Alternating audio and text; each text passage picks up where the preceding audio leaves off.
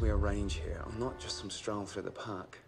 It's trekking across vast stretches of desert, rafting, bloody treacherous waters. You've got no idea who you're talking to. I'm well aware of what's involved, believe me. I probably know more than you on the subject. In any case, it's a trying ordeal for someone at peak physical condition, let alone... Look, I booked this tour a month ago. You've already got my money. Now, I demand a place on that bus. You misrepresented yourself. I never lied. By omission, Mr. Locke.